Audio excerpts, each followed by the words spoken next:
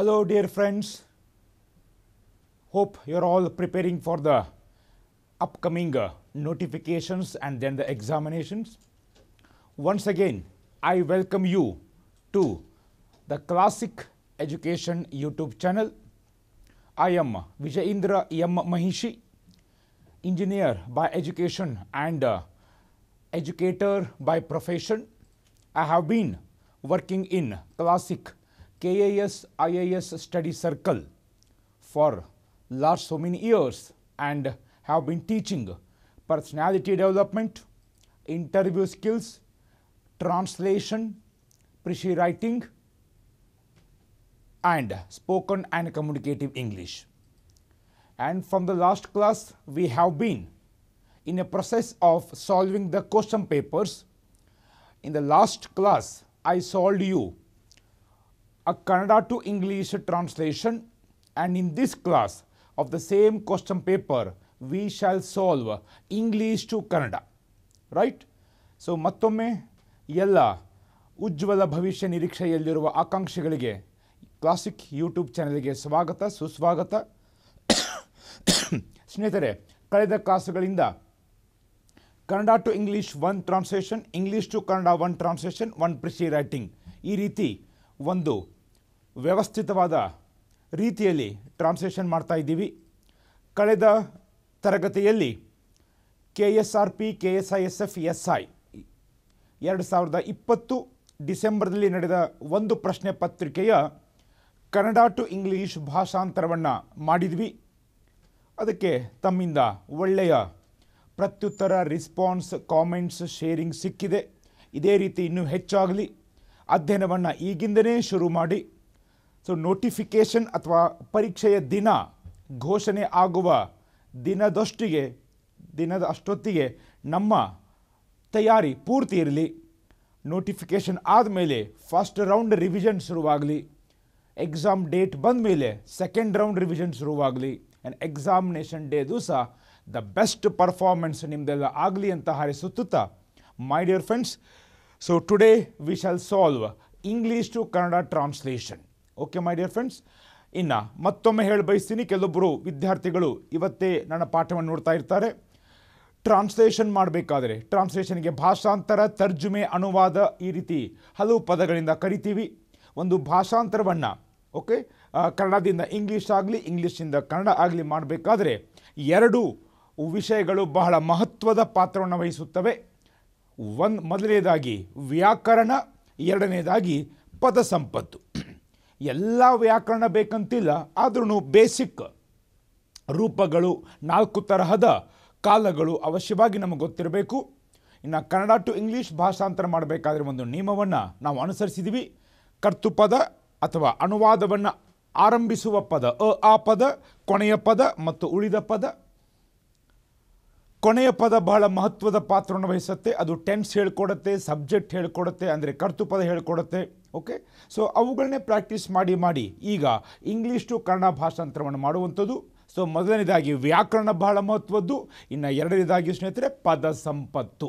Okay, ಯಾವ ಥರದ ಪದಗಳು ಬರ್ತವೆ ಗೊತ್ತಾಗೋದಿಲ್ಲ. ಹೀಗಾಗಿ ಪ್ರತಿನಿತ್ಯದ ಆಧಾರಿತವಾಗಿ ಸಕಾರಾತ್ಮಕ ಮನೋಭಾವದಿಂದ ನಾನು ಬರೆಯಬಲ್ಲೆ, ಓದಬಲ್ಲೆ, ನೆನಪಿಟ್ಕೋಬಲ್ಲೆ, ಪರೀಕ್ಷೆಯಲ್ಲಿ ಒಳ್ಳೆ ಪ್ರದರ್ಶನ ತೋರಬಲ್ಲೆ ಎಂಬ ಮನೋಭಾವದಿಂದ ಪ್ರತಿನಿತ್ಯ ಬೇರೆ ಬೇರೆ ಬೇರೆ ಬೇರೆ ವಿಷಯಗಳಿಂದ, ಬೇರೆ ಕ್ಷೇತ್ರಗಳಿಂದ ಪದ ಸಂಪತ್ತನ್ನು ನಾವು ಕಲೆ ಹಾಕ್ತಾನೇ ಇರಬೇಕು. ನಾನು ಸಹಿತ ಸಾಕಷ್ಟು ಪದ ಸಂಪತ್ತನ್ನು ಕೊಡ್ತಾ ಇದ್ದೀನಿ. ಅವುಗಳ ಮೂಲವನ್ನು ಹಿಂದಿನ ವಿಡಿಯೋಗಳಲ್ಲಿ ಹೇಳಿದ್ದೀನಿ. ಇವೆಲ್ಲವುಗಳ ಉಪಯೋಗ ತಗೋತಾ ಇರಿ ಸ್ನೇಹಿತರೆ. ಅದರಲ್ಲೇ ತೊಡಗಬೇಕು, ಅಧ್ಯಯನದಲ್ಲೇ ತೊಡಗಬೇಕು. ಈಗ ನಿಮ್ಮ ಮನೋಭಾವ ಹೆಂಗಿರಬೇಕಂದ್ರೆ, ಒಂದು ವೇಳೆ PSI ಆಕಾಂಕ್ಷಿಯಾಗಿದ್ದರೆ ಎದ್ದಾಗ PSI, ಕೂತಾಗ PSI, ಎಲ್ಲಿ ಹೋದರೂ ಆ ಲಾಠಿ ಕಾಣಬೇಕು, 2 ಸ್ಟಾರ್ ನಕ್ಷತ್ರಗಳಿರುವ ಆ ಸಮವಸ್ತ್ರ ಕಾಣಬೇಕು, ಬ್ಯೂಟಿಫುಲ್ ಕ್ಯಾಪ್ ಕಾಣಬೇಕು. ಅದಾಗಿ ನಾನು ಒಳ್ಳೆ ಸೇವೆ ಮಾಡ್ತಾ ಇದ್ದೀನಿ ಕರ್ನಾಟಕದ ಪೊಲೀಸ್ ಇಲಾಖೆಗೆ PSI ಆಗಿ ಎಂಬ ಮನೋಭಾವ ಇರಬೇಕು. ಪುಟ ತಿರುಗಿದಾಗ ಒಂದೊಂದು ಸ್ಟೆಪ್ ನಾನು ಆ PSI ಆಫೀಸ್ ಕಚೇರಿಯನ್ನು ಸ್ಟೆಪ್ ಏರ್ತಾ ಇದ್ದೀನಿ. ಆ ಒಂದು ಮನೋಭಾವದಿಂದ, ಆ ಒಂದು ತೊಡಗಿಸಿಕೊಳ್ಳುವಿಕೆಯಿಂದ ನಾವು ಅಧ್ಯಯನ ಮಾಡಿದಾಗ ಅವಶ್ಯವಾಗಿ ನಾವು ಯಶಸ್ಸನ್ನು ಸಾಧಿಸಬಲ್ಲೆವು. ಸೊ ಯಾವುದೋ ಒಂದು ನಕಾರಾತ್ಮಕ ಮನೋಭಾವದಿಂದ ಕಾಟಾಚಾರ ಸಲುವಾಗಿ ಯಾವುದೋ ಒತ್ತಾಯಕ್ಕೆ ಮಾಡೋದಲ್ಲ ಸ್ನೇಹಿತರೆ. ನಾವು ಹೃದಯಾತ್ಮಕವಾಗಿ ಮನಸ್ಸಮಾಗಿ ಮಾಡಬೇಕು. ಅದನ್ನೇ ನೀವು ಮಾಡ್ತಾ ಇದ್ದೀರಿ ಅಂತ ನನಗೆ 100% 100% ನಂಬಿಕೆ ಇದೆ. ಸೊ ಅದೇ ಉತ್ಸಾಹವನ್ನು, ಅದೇ ಶಕ್ತಿಯನ್ನು ಮುಂದುವರಿಸುತ್ತಾ ಇವತ್ತು ಮೈ ಡಿಯರ್ ಫ್ರೆಂಡ್ಸ್, ಈ ಮೊದಲೇ ಹೇಳ್ದಂಗೆ ಗ್ರಾಮರ್, ವೊಕ್ಯಾಬ್ಯುಲರಿ ಎರಡು ಪದ ಸಂಪತ್ತು, ವ್ಯಾಕರಣ ಸೇರಿಸ್ಕೊಂಡು ಇಂಗ್ಲೀಷ್ ಟು ಕನ್ನಡ ಭಾಷಾಂತರವನ್ನು, ಆ ಪ್ರಶ್ನೆ ಪತ್ರಿಕೆ ಭಾಷಾಂತರವನ್ನು ಮಾಡೋಣ. ಸೊ ಈ ಮೊದಲೇ ಹೇಳ್ದಂಗೆ 20-12-2020 ನಡೆದ KSRP, KSISF, SI ಪರೀಕ್ಷೆಯ ಪತ್ರಿಕೆ 1ರ ಭಾಷಾಂತರ E to K. ಇವತ್ತು ನಾವು ಮಾಡ್ತಾ ಇರೋದು ಸ್ನೇಹಿತರೆ ಆಂಗ್ಲ ಭಾಷೆಯಿಂದ ಕನ್ನಡಕ್ಕೆ. ಓಕೆ, ಸೊ ಮತ್ತೊಮ್ಮೆ ನಿಮಗೆ ಹೇಳ ಬಯಸ್ತೀನಿ, ಆ ನಾಮಪದಗಳಲ್ಲೂ ಆ ಶಾರ್ಟ್ ಫಾರ್ಮ್ಗಳಲ್ಲೂ ಸಹಿತ ಸಾಕಷ್ಟು ವೊಕ್ಯಾಬ್ಯುಲರಿ ಪದ ಸಂಪತ್ತು ಇರುತ್ತೆ, ತಿಳ್ಕೋಬೇಕಾಗದಿರುತ್ತೆ. KSRP, Karnataka state reserve police. ಒಮ್ಮೊಮ್ಮೆ GKದಲ್ಲೂ ಕೇಳಬಹುದು what is a full form of KSRP, ಬೇರೆ ಬೇರೆ 4 ಆಪ್ಷನ್ ಕೊಡ್ಬೋದು. So you should write this, Karnataka state reserve police. ಇನ್ನು ಪದ ಸಂಪತ್ತು ಕರ್ನಾಟಕ ನೋಡಿ, state is A homonym. Homonym ಅಂದರೆ ಸಮಾನ ರೂಪದ ಪದಗಳು, ಉಚ್ಚಾರ ಒಂದೇ, ಕಾಗುಣಿತ ಒಂದೇ, ಅಂದರೆ ಸ್ಪೆಲ್ಲಿಂಗ್ ಒಂದೇ, ಅರ್ಥ ಬೇರೆ ಬೇರೆ. ಒಂದು ಸ್ಟೇಟ್ ಅಂದರೆ ಹೇಳು, statement, he stated that, et cetera et cetera. ಅಲ್ಲಿ ಸ್ಟೇಟ್ ಅಂದರೆ ನುಡಿ, ಅದು ಕ್ರಿಯಾಪದ. ಕರ್ನಾಟಕ ಸ್ಟೇಟ್ ಅಂದರೆ ರಾಜ್ಯ, ಇದು ನಾಮಪದ. ಇನ್ನೊಂದು state, water is in which state, it is in liquid state. ಅಲ್ಲಿ ಸ್ಟೇಟ್ ಅಂದರೆ ರೂಪ, ಸ್ಥಿತಿ. ಈ ರೀತಿ ಅದನ್ನು ಅರ್ಥ ಮಾಡ್ಕೋಬೇಕು ಸ್ನೇಹಿತರೆ. ಬಹಳಷ್ಟು ಬಾರಿ ಹೇಳಿದ್ದೀನಿ, ಕೆಲವೊಂದು ವಿಷಯಗಳನ್ನ ಬೇಕಂತಲೇ ಮುದ್ದಾಮಾಗಿ ಖಚಿತವಾಗಿ ನಾನು ಪದೇ ಹೇಳ್ತಾ ಇರ್ತೀನಿ, ರಿಪೀಟ್ ಮಾಡ್ತಾ ಇರ್ತೀನಿ. ಅದರ ಪೂರ್ತಿ ಉಪಯೋಗ ತಗೊಳ್ಳಿ, because repetition is a mother of skills. Okay, ನೋಡಿ, ಊಟ ರಿಪೀಟ್ ಮಾಡ್ತೀವಿ ಪ್ರತಿನಿತ್ಯ, ತಿಂಡಿ ರಿಪೀಟ್ ಮಾಡ್ತೀವಿ, ಓಕೆ, ಸೊ ಸ್ನಾನ ರಿಪೀಟ್ ಮಾಡ್ತೀವಿ. ಇದನ್ನೂ ಸಹಿತ ಓಕೆ ಮಾಡಿದಾಗ ಆ ಭಾಷೆ ರಿಚ್ ಆಗುತ್ತೆ, ನಮ್ಮ ಮೈಂಡಲ್ಲಿ ಉಳಿಯುತ್ತೆ. ಹೀಗಾಗಿ ಸ್ಟೇಟ್ ಅಂದರೆ ಒಂದೇ ಪದಕ್ಕೆ ಹಲವಾರು ಅರ್ಥಗಳು, ಒಂದೇ ವಾಕ್ಯಕ್ಕೂ ಹಲವಾರು ಅರ್ಥಗಳು. ಓಕೆ, ಸೊ ಇದನ್ನು ನಾವು ಅವಶ್ಯವಾಗಿ ಗಮನಿಸಬೇಕು. ರಿಪೀಟ್ ಮಾಡ್ತಾ ಇರಿ, ಬರೀತಾ ಇರಿ, ಓದ್ತಾ ಇರಿ. ನನ್ನ ಮೆಮರಿ ಪವರ್ ಪ್ರತಿನಿತ್ಯ ಹೆಚ್ಚಿಗೆ ಆಗ್ತಾ ಇದೆ, ಸುಧಾರಿಸ್ತಾ ಇದೆ ಅಂದ್ಕೊಳ್ಳಿ. ಓಕೆ, ಆ ರೀತಿ ಮನೋಭಾವದಿಂದ ಮಾಡಿ ಅವಶ್ಯವಾಗಿ ನೀವು ಮುಂಬರುವ ಪರೀಕ್ಷೆಗಳಲ್ಲಿ ಯಶಸ್ವಿ ಆಗಬಹುದು ಅಂತ ಹೇಳ್ತಾ, ಮತ್ತು again coming back to the vocabulary. State ಅಂದರೆ 2-3 ಅರ್ಥ ಹೇಳಿದ್ದೀನಿ.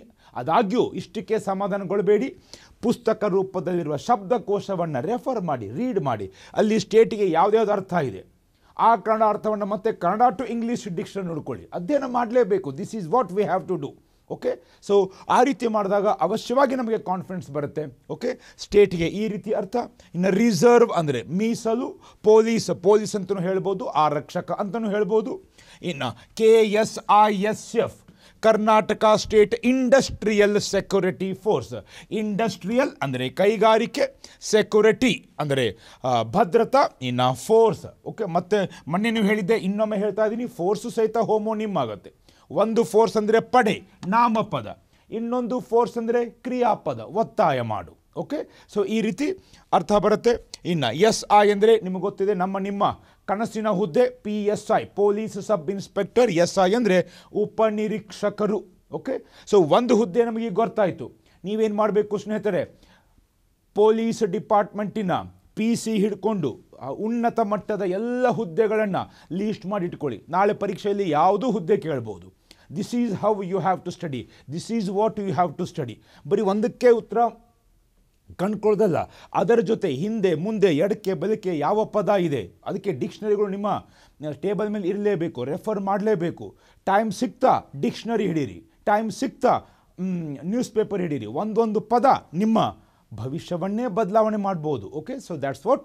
ಸೊ ಓದುವ ಹವ್ಯಾಸ ಬೆಳೆಸ್ಕೊಳ್ಳಿ, ಪದ ಸಂಪತ್ತನ್ನು ಹೆಚ್ಚಿಗೆ ಮಾಡುವ ರೂಢಿಯನ್ನು ಮಾಡ್ಕೊಳ್ಳಿ, ಮತ್ತು ಬರೆದು ತೆಗೆದು ಓದುವ, ಬರೆದು ತೆಗೆದು ಓದುವ, ಬರೆದು ಓದುವ ಅಭ್ಯಾಸ ಮಾಡ್ಕೊಳ್ಳಿ. ಬರೀ ಓದುವ ಜೊತೆಗೆ ಬರೆಯೋದನ್ನು ಮಾಡಿ. ಓಕೆ, ಸ್ಪೆಲ್ಲಿಂಗ್ ಮಿಸ್ಟೇಕ್ ಕಡಿಮೆ ಆಗುತ್ತೆ, ಅಕ್ಷರ ಕ್ರಮೇಣ ದುಂಡಾಗುತ್ತೆ, ಸುಂದರವಾಗುತ್ತೆ. ಸೊ ಇವೆಲ್ಲ ಸೇರಿದಾಗ ಒಂದು ಯಶಸ್ಸು, ಒಂದು ಒಳ್ಳೆಯ ಉತ್ತರ ಪತ್ರಿಕೆಯನ್ನು ನೀವು ನೀಡಬಲ್ಲಿರಿ ಮೈ ಡಿಯರ್ ಫ್ರೆಂಡ್ಸ್, ಯಶಸ್ಸನ್ನು ಪಡೆಯಬಲ್ಲಿರಿ. ರೈಟ್. ಸೊ ಇವೆಲ್ಲ ಈ ಒಂದು ಶಾರ್ಟ್ ಫಾರ್ಮ್ ಡಿಪಾರ್ಟ್ಮೆಂಟ್ಗಳಿಂದ ನಾವು ಕಲಿಬೋದಾಗಿದೆ. ನೋಡಿ, ಬರೀ 1, 2, 3, 4 ಪದದಿಂದ ನಾವು 40 ಪದ ಜಾಸ್ತಿ ಮಾಡ್ಕೋಬೋದು. ಓಕೆ, ಹುದ್ದೆಗಳು ಇಲ್ಲಿ ಬರೀ ಒಂದೇ ಹುದ್ದೆ ಇದೆ PSI. ಆದರೆ ನಾಳೆ ನೀವು ಎಲ್ಲ ಹುದ್ದೆಗಳನ್ನ ಲಿಸ್ಟ್ ಮಾಡಿಕೊಟ್ಟಾಗ ಯಾವ್ದು ಬೇಕಾದ ಕೇಳಿದ್ರೂ ನೀವು ಉತ್ತರಿಸಬಲ್ಲಿರಿ. So this is how we have to study. So ಹೇಗೆ ಅಧ್ಯಯನ ಮಾಡಬೇಕು ಎಂಬ ಕೆಲವೊಂದು ಟಿಪ್ಸ್ಗಳನ್ನ ಕೊಡ್ತಾ ಇದ್ದೀನಿ, ಅದನ್ನು ಅವಶ್ಯವಾಗಿ ಅನುಸರಿಸ್ತಾರೆ ಅಂತ ಅಂದ್ಕೊಂಡಿದ್ದೀನಿ. ಅದಾದಮೇಲೆ ಎಸ್, ಪ್ರಶ್ನೆ ಹೆಂಗಿರುತ್ತೆ? Okay, translate the following paragraph from English to Kannada. ಈ ಕೆಳಕಂಡ ಖಂಡಿಕೆಯನ್ನು ಅಥವಾ ಪ್ಯಾರಾಗ್ರಾಫನ್ನು ಅಂತ ಕೊಡ್ಬೋದು, ಲೇಖನವನ್ನು ಅಂತ ಕೊಡ್ಬೋದು, ಟಿಪ್ಪಣಿ ಅಂತ ಕೊಡ್ಬೋದು. ಇಂಗ್ಲೀಷಿಂದ ಕನ್ನಡ ಭಾಷೆಗೆ ಅನುವಾದಿಸಿ ಅಂತ ಕೊಡ್ಬೋದು, ಭಾಷಾಂತರಿಸಿ ಅಂತ ಕೊಡ್ಬೋದು, ತರ್ಜುಮೆ ಮಾಡಿ ಅಂತಲೂ ಕೊಡ್ಬೋದು. ಮೂರು ಪದಗಳು ಒಂದೇ ಅರ್ಥವನ್ನು ಹೇಳುವಂಥದ್ದು. ಎಸ್, ಅಗೇನ್ ಇಡೀ ಪ್ಯಾರಾಗ್ರಾಫ್ ಟೋಟಲ್ ಲೇಖನದ ವಾಕ್ಯಗಳನ್ನು ಬಿಡಿ ಬಿಡಿಯಾಗಿ ನಿಮಗೆ ಹೇಳ್ತಾ ಇದ್ದೀನಿ ಅಂದ್ಕೊಂಡಿದ್ದೀನಿ. ಇದರಲ್ಲಿ 6 ವಾಕ್ಯಗಳಿದ್ದಾವೆ. ಒಂದೊಂದು ವಾಕ್ಯವನ್ನು ನಿಮಗೆ ಬಿಡಿ ಬಿಡಿಯಾಗಿ ಹೇಳ್ತೀನಿ. ಇದಕ್ಕಿಂತ ಮುಂಚಿತವಾಗಿ ಕೆಲವೊಂದು ಸರಳವಾದ ಸ್ಟೆಪ್ಸ್ಗಳನ್ನ ಹೇಳ್ತೀನಿ. ನೀವು ಪರ್ಫೆಕ್ಟ್ ಆಗುವವರೆಗೆ ಈ ರೀತಿ ಮಾಡ್ಬೋದು, ಅಂದರೆ ಹೆಚ್ಚಿಗೆ ಕಲಿತೀರಾ. ಇಂಗ್ಲೀಷ್ ಟು ಕನ್ನಡ ಮಾಡಬೇಕಾದ್ರೆ my dear friends, okay, basic step ಇದು ಆಪ್ಷನಲ್, ಐಚ್ಛಿಕ, ಬೇಕಾದರೆ ಮಾಡ್ಬೋದು ಅಥವಾ ಬಿಡ್ಬೋದು. Divide the sentence into the parts. Translate the following paragraph from English to Kannada et cetera. ಹೀಗೆ ಮಾಡಬೇಕಾ, ಹಾಗೆ ಮಾಡಬೇಕಾ? ಇಲ್ಲ, ನಿಮ್ಮ ಅನುಕೂಲ. ಹೆಂಗೆ ಮಾಡಬೇಕು ಅದು ಸಹಿತ ಅನುಭವದಿಂದ ಆಗೇ ಆಗುತ್ತೆ. ಓಕೆ, ಸೊ ಇದು ಬೇಸಿಕ್ ಸ್ಟೆಪ್ಪು, ಮಾಡ್ಬೋದು, ಮಾಡದೇ ಇರ್ಬೋದು. ಮುಂದೆ number 1 step vocabulary. Study table ಮೇಲೆ ಪ್ರಾಕ್ಟೀಸ್ ಪಡಿಬೇಕಾದ್ರೆ ಮೊದಲ ಒಂದು 5-6 ಪ್ಯಾರಾಗ್ರಾಫು, 5-6 ವಾಕ್ಯಗಳನ್ನ ಪೆನ್ಸಿಲಿಂದ ಅದ್ರ ಕೆಳಗಡೆ ಜಾಗ ಬಿಡಿ, ಇದ್ರ ಕೆಳಗಡೆ ಆ ವೊಕ್ಯಾಬುಲರಿ ಬರೆಯೋಕ್ಕೆ. ಎಕ್ಸಾಮ್ದಲ್ಲಿ ರಫ್ ಸ್ಪೇಸನ್ನು ಬಳಕೆ ಮಾಡ್ಬೋದು, ಅಂದರೆ ಚಿತ್ತು ಬರಹದ ಜಾಗ. ಕ್ವಶನ್ ಪೇಪರ್ ಮೇಲೆ ಆದಷ್ಟು ಬರೆಯೋದನ್ನು ನಿಲ್ಲಿಸಿ. Okay, so you can use the rough space, ಚಿತ್ತು ಬರಹದ ಜಾಗ ಅಂತ ಇರುತ್ತೆ, ಅದನ್ನು ಬಳಕೆ ಮಾಡ್ಬೋದು. ಸೊ ಫಸ್ಟ್ ಸ್ಟೆಪ್ ವೊಕ್ಯಾಬುಲರಿ, ಅದಕ್ಕೆ ಪದ ಸಂಪತ್ತು ಯಾವುದಿದೆ. ಇನ್ನು ಎರಡನೇದು ಕ್ರಮಾಂಕದ ಪ್ರಕಾರ, ಅಂದರೆ translation according to the order. ಅದು ಹೆಂಗಿದೆ ಹಾಗೆ ಟ್ರಾನ್ಸ್ಲೇಟ್ ಮಾಡಿ ಅರ್ಥ ಮಾಡ್ಕೊಳ್ಳಿ. ಇದು ಫೈನಲ್ ಟ್ರಾನ್ಸ್ಲೇಷನ್ ಅಲ್ಲ. ಮತ್ತು ಗಮನಿಸಿ, ವರ್ಡ್ ಟು ವರ್ಡ್ ಟ್ರಾನ್ಸ್ಲೇಷನ್ ಮಾಡಬೇಕಾಗಿಲ್ಲ. ಪದದಿಂದ ಪದ ಸಂಪತ್ತು ಭಾಷಾಂತರ ಮಾಡಬೇಕಿಲ್ಲ. ಅದೇ ಅರ್ಥ ಅದೇ ಟೆನ್ಸಲ್ಲಿ ಅದೇ ಕಾಲದಲ್ಲಿ ಬಂದರೆ ಸಾಕು. ಓಕೆ, ಆದರೆ ಕ್ರಮಾಂಕದಲ್ಲಿ ಬರಿಬೇಕಾದ್ರೆ ನಾವು ಅರ್ಥವನ್ನು ಮಾಡ್ಕೋತೀವಿ, ಪದ ಸಂಪತ್ತನ್ನು ಕಲಿತೀವಿ. And third final step is final translation. Divide the sentence into words, basic step. First one, vocabulary. Second, understand by translating in the same order. Third step, final translation. ಈ ರೀತಿ ಒಂದು 10, 15, 20, 25 ನಿಮ್ಮ ಸಾಮರ್ಥ್ಯಕ್ಕನುಗುಣವಾಗಿ ಮಾಡಿದಾಗ ಎಕ್ಸಾಮ್ದಲ್ಲಿ ವಾಕ್ಯವನ್ನು ನೋಡಿದ ತಕ್ಷಣ ಭಾಷಾಂತರ ಮಾಡುವ ಪ್ರಾವೀಣ್ಯತೆಯನ್ನು ನೀವು ಅವಶ್ಯವಾಗಿ ಪಡೆಯಬಹುದು ಸ್ನೇಹಿತರೆ. Right? So this is what it is. So basic plus 1, 2, 3 step, ಅದನ್ನು ಈ ವಾಕ್ಯಕ್ಕೆ ಅನ್ವಯ ಮಾಡ್ಕೊಳ್ಳೋಣ. ಹಂತ ಹಂತವಾಗಿ ವಿವರಣೆಯೊಂದಿಗೆ ಇಂಗ್ಲೀಷ್ ಟು ಕನ್ನಡ ಭಾಷಾಂತರವನ್ನು ಹೇಳ್ತಾ ಇದ್ದೀನಿ, ಬರೀ ಉತ್ತರವಲ್ಲ. ಸೊ ಯಾಕಂದರೆ ಪರೀಕ್ಷೆ ನಾಳೆ ಇದೇ ಬರುತ್ತಂತಲ್ಲ, ಬರಬಹುದು, ಬರಲಿಕ್ಕಿಲ್ಲ, ಪದ ಸಂಪತ್ತು ಬರ್ಬೋದು, ಇದರ ಹಿಂದಿನ ವಿಶ್ಲೇಷಣೆ ಅದು ನಮಗೆ ಉಪಯೋಗ ಆಗುತ್ತೆ. ಎಸ್, ಎ ರೇನಿ ಡೇ, ಆ ಪ್ರಶ್ನೆ ಪತ್ರಿಕೆಯ ಮೊದಲ ವಾಕ್ಯ ಸ್ನೇಹಿತರೆ. A rainy day is A day that almost every one loves, B it A small kid, on adult or an elderly person. Okay, so a rainy day is a day that almost everyone loves, be it a small kid, an adult or an elderly person. ಇದನ್ನು ಈ ರೀತಿ ನನ್ನ ಅನುಕೂಲ ಪ್ರಕಾರ ವಿಭಾಗ ಮಾಡ್ಕೊಂಡಿದ್ದೀನಿ. Okay, basic step. ಇನ್ನು first step vocabulary, ಅರ್ಥ ಮಾಡ್ಕೊಳ್ಳಿ. ಇದು ಫೈನಲ್ ಟ್ರಾನ್ಸ್ಲೇಷನ್ ಅಲ್ಲ. ಆ್ಯಂಡ್ ಮೊದಲೇ ಹೇಳಿದ್ದೀನಿ, ಈ ಉತ್ತರವನ್ನು ಸದ್ಯ ನೋಡಬೇಡಿ. Okay, so A rainy day, ಒಂದು ಮಳೆಗಾಲದ ದಿನ. ಈಸ್ ಮುಂದೆ ಯಾವುದು ಮೇನ್ ವರ್ಬ್ ಇಲ್ಲ, ಬರೀ ಈಸ್ ಇರುವುದರಿಂದ ಬಿ ರೂಪ ಪ್ರೆಸೆಂಟ್ ಟೆನ್ಸ್. ಅರ್ಥ ಏನಾಗುತ್ತೆ? ಇರುತ್ತದೆ ಅಥವಾ ಇದೆ. ಎ ಡೇ, ಒಂದು ದಿನ. ಓಕೆ, ದ್ಯಾಟ್, ಇಲ್ಲಿ ದ್ಯಾಟ್ ಅಂದರೆ ಆದರೆ ಎಲ್ಲ ಸಂದರ್ಭದಲ್ಲಿ ಕಂಜಂಕ್ಷನ್ ಅಂತ ಯೂಸ್ ಆದಾಗ, ಅಂದರೆ ಸಂಯೋಜನಾವ್ಯಯ ಅಥವಾ ಸಮುಚ್ಚಯ ಅಂತ ಬಳಕೆ ಆದಾಗ ಅದರ ಅರ್ಥ ಬರ್ಬೋದು, ಬರಲಿಕ್ಕಿಲ್ಲ. ಓಕೆ, ಇದು ಸಮುಚ್ಚಯ ಅಂದರೆ ಏನು, ಕಂಜಂಕ್ಷನ್ ಅಂದರೆ ಏನು? ಎರಡು ಪದಗಳನ್ನು, ಎರಡು ವಾಕ್ಯಗಳನ್ನು ಜೋಡಿಸುವ ಪದ. ಓಕೆ, ಈ ಭಾಗ ಜೋಡಿಸ್ತಾ ಇದೆ, ಹೀಗಾಗಿ ಆ ಜೋಡಿಸುವ ಪದಗಳಲ್ಲಿರುವ ಅರ್ಥಗಳಲ್ಲೇ ಆ ಅರ್ಥ ಬಂದ್ಬಿಡುತ್ತೆ. ಹೀಗಾಗಿ ಬರೀ ದ್ಯಾಟ್ ಅಂದಾಗ ಆ ಅಂತ ಹೇಳ್ಬೋದು, ಅದು ಅಂತ ಹೇಳ್ಬೋದು, ಆದರೆ ಅದು ಇಲ್ಲಿ ಅರ್ಥ ಮಾಡಲೇಬೇಕಂತಿಲ್ಲ. ಓಕೆ, ಎಸ್, ಆಲ್ಮೋಸ್ಟ್ ಅಂದರೆ ಬಹುತೇಕವಾಗಿ, ಹೆಚ್ಚಾಗಿ. ಎವ್ರಿ ಒನ್ ಪ್ರತಿಯೊಬ್ಬನು, ಲವ್ಸ್ ಪ್ರೀತಿಸುತ್ತಾನೆ, ವರ್ಬ್ ಮುಂದೆ ಎಸ್ ಬಂದಿದೆ, ಹೀಗಾಗಿ simple present tense. Simple present ಟೆನ್ಸಲ್ಲಿ Kannada ಕ್ರಿಯಾಪದದಲ್ಲಿ ಕೊನೆಗೆ ತಕಾರ ಇರ್ತದೆ. ಲವ್ಸ್ ಪ್ರೀತಿಸುತ್ತಾನೆ, rights ಬರೆಯುತ್ತಾನೆ, reeds ಓದುತ್ತಾನೆ, sings ಹಾಡುತ್ತಾನೆ, et cetera. Dash B it A small kid. B ಇರಬಹುದು ಅಥವಾ ಆಗ್ಬೋದು, ಇದು ಇರಬಹುದು. ಯಾರು ಇರ್ಬೋದು? ಇಟ್ ಎ ಸ್ಮಾಲ್ ಕಿಡ್, ಒಂದು ಸಣ್ಣ ಮಗು. ಇನ್ನು ಆ್ಯನ್ ಅಡಲ್ಟ್, ಆ್ಯನ್ ಅಂದರೂ ಒಂದೇ, ಅಡಲ್ಟ್ ಇದು ಎ ಸ್ವರಾಕ್ಷರದಿಂದ ಆರಂಭವಾಗಿರೋದ್ರಿಂದ, ಓಕೆ, ನಾಮಪದಗಳು ಸ್ವರಾಕ್ಷರ ಉಚ್ಚಾರದಿಂದ ಆರಂಭವಾದರೆ ಎ ಬದಲು ಆ್ಯನ್ ಬಳಸಬೇಕು. ಇದನ್ನು ಅರ್ಥ ಮಾಡ್ಕೊಳ್ಳಿ. Indefinite articles. ಆ್ಯನ್ ಅಡಲ್ಟ್ ಒಬ್ಬ ವಯಸ್ಕ, okay, or an elderly person ಒಬ್ಬ ಹಿರಿಯ ವ್ಯಕ್ತಿ. ಇದು ಅರ್ಥ ಮಾಡ್ಕೊಂಡ್ವಿ, ಓಕೆ. ಇನ್ನು ಅದೇ ಕ್ರಮಾಂಕದಲ್ಲಿ ಟ್ರಾನ್ಸ್ಲೇಷನ್ ಮಾಡ್ಕೊಳ್ಳಿ. ಫೈನಲ್ ಟ್ರಾನ್ಸ್ಲೇಷನ್ ಅಲ್ಲ, ಅರ್ಥ ಮಾಡಿಕೊಳ್ಳುವ ಒಂದು ಹೆಜ್ಜೆ. ಒಂದು ಮಳೆಗಾಲ ದಿನ ಇರುತ್ತದೆ, ಬಹುತೇಕವಾಗಿ ಪ್ರತಿಯೊಬ್ಬನು ಪ್ರೀತಿಸುತ್ತಾನೆ. ಸೊ ಈಗ ನಮಗೆ ಸ್ವಲ್ಪ ಗೊತ್ತಾಗ್ತಾ ಇದೆ. ಅದು ಒಂದು ಮಗು, ಒಬ್ಬ ವಯಸ್ಕ ಅಥವಾ ಪ್ರೌಢ ಅಥವಾ ಒಬ್ಬ ಹಿರಿಯ ವ್ಯಕ್ತಿ ಆಗಿರಬಹುದು. ಓಕೆ, ಇದು ಸೆಕೆಂಡ್ ಸ್ಟೆಪ್. ಇನ್ನು ಥರ್ಡ್ ಸ್ಟೆಪ್ ಹೆಂಗೆ ನಾವು ಮಾಡ್ಬೋದು? ಎಸ್, ಒಂದು ಮಗುವಾಗಲಿ ಅಥವಾ ಒಬ್ಬ ವಯಸ್ಕನಾಗಲಿ ಅಥವಾ ಪ್ರೌಢನಾಗಲಿ ಅಥವಾ ಒಬ್ಬ ಹಿರಿಯ ವ್ಯಕ್ತಿಯಾಗಲಿ, ಒಂದು ಸಣ್ಣ ಮಗುವಾಗಲಿ ವಯಸ್ಕನಾಗಲಿ ಅಥವಾ ಒಬ್ಬ ಹಿರಿಯ ವ್ಯಕ್ತಿಯಾಗಲಿ, ಬಹುತೇಕವಾಗಿ ಪ್ರತಿಯೊಬ್ಬನು ಒಂದು ಮಳೆಗಾಲದ ದಿನವನ್ನು ಪ್ರೀತಿಸುತ್ತಾನೆ. Okay, so this is one type of the translation.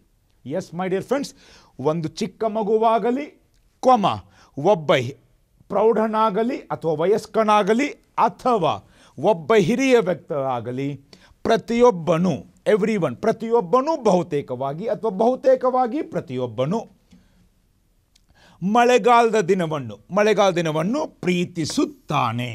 Okay, ಅಥವಾ ಒಂದು ಸಣ್ಣ ಮಗುವಾಗಲಿ ಒಬ್ಬ ವಯಸ್ಕನಾಗಲಿ ಅಥವಾ ಒಬ್ಬ ಹಿರಿಯ ವ್ಯಕ್ತಿಯಾಗಲಿ, ಪ್ರತಿಯೊಬ್ಬನು ಪ್ರೀತಿಸುವ ದಿನ ಮಳೆಗಾಲದ ದಿನವಾಗಿದೆ. ಈ ರೀತಿಯೂ ಬರಿಬೋದು. ಎರಡೂ ಥರದಲ್ಲಿ ನಾವು ಟೆನ್ಸನ್ನು ಚೇಂಜ್ ಮಾಡಿಲ್ಲ, ಪ್ರೆಸೆಂಟ್ ಟೆನ್ಸೇ ಇದೆ. ಓಕೆ, ಸೊ ಈ ರೀತಿ ಒಮ್ಮೊಮ್ಮೆ ಸಾಂದರ್ಭಿಕವಾಗಿ ಡೂ ರೂಪ ಬಿ ರೂಪ ಅದ್ಲಿ ಬದಲಿ ಮಾಡ್ಬೋದು. ಆದರೆ ಮತ್ತೊಮ್ಮೆ ಹೇಳ್ತಾ ಇದ್ದೀನಿ, ಅದೇ ಅರ್ಥ ಅದೇ ಟೆನ್ಸ್ ಇರಬೇಕು. ಓಕೆ, ಈ ರೀತಿ ಮಾಡಿದಾಗ so this is a final translation.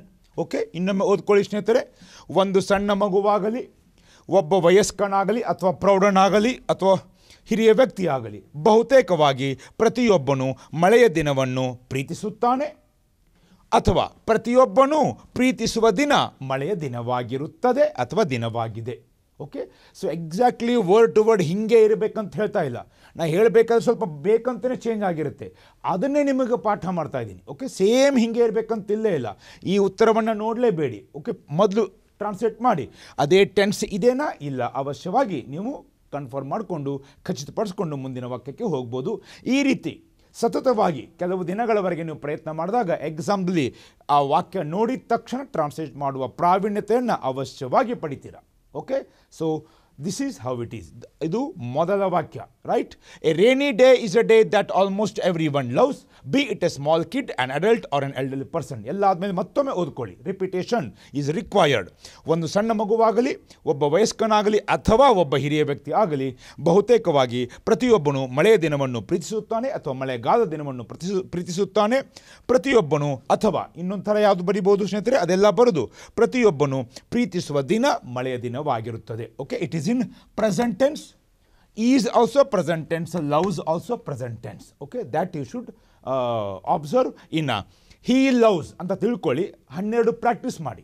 he loves ಅವನು ಪ್ರೀತಿಸುತ್ತಾನೆ, he is loving ಅವನು ಪ್ರೀತಿಸುತ್ತಿದ್ದಾನೆ, he has loved ಪ್ರೀತಿಸಿದ್ದಾನೆ, he has been loving ಪ್ರೀತಿಸುತ್ತಾ ಇದ್ದಾನೆ, ಎಟ್ಸೆಟ್ರಾ. ಓಕೆ, ಮಳೆಗಾಲದ ದಿನವನ್ನು ಈ ರೀತಿ 12 ಟೆನ್ಸ್ಗಳಲ್ಲಿ ಪ್ರಾಕ್ಟೀಸ್ ಮಾಡ್ಬೋದು.